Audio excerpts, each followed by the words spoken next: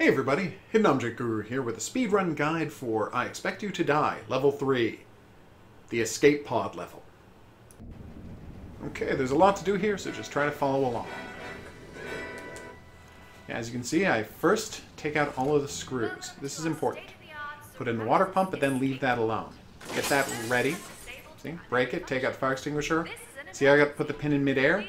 Grab the grenade, grab the pin, put it together, grenade's gotten rid of.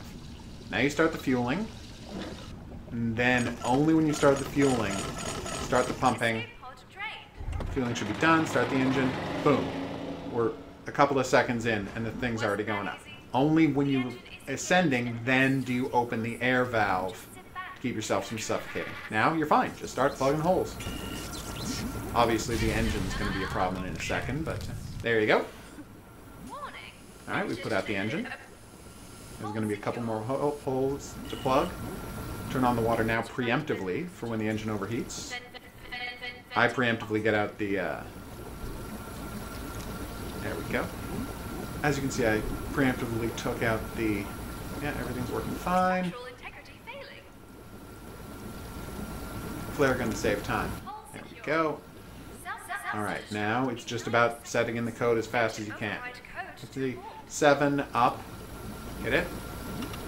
Move it down. 2. Back up. And 5 and 3, you don't have to switch it between them because they're both odd numbers. And you dial it back down, and you turn to 8, and you're done. Level over. See how easy that was? I opened up, flare, and level over. Alright, if you're having trouble with this level, I hope this helped. I tried to throw a grenade, I don't know why I did that. If you need help with any other levels, you can find them elsewhere on this playlist. But until then, au revoir.